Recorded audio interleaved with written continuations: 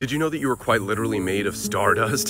Thousands of light years away, carbon atoms, which form the molecular backbone of all life as we know it on Earth, were formed in massive stars. Helium atoms would fuse together in this process called triple alpha fusion. Those carbon atoms are then trapped inside of that star until it comes to its violent end, and the star explodes in this massive supernova, spraying those carbon atoms all across the universe. And then those carbon atoms ended up floating in space for hundreds of millions to billions of years until it got to the area that we now know as the solar system. And it forms this molecular cloud with all of these other atoms and ends up forming the sun and all the planets. And then those carbon atoms that are integrated into the Earth somehow in this crazy tangential pathway end up inside of your body to make up this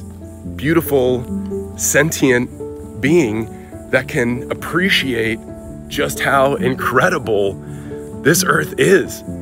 You were quite literally made of stardust.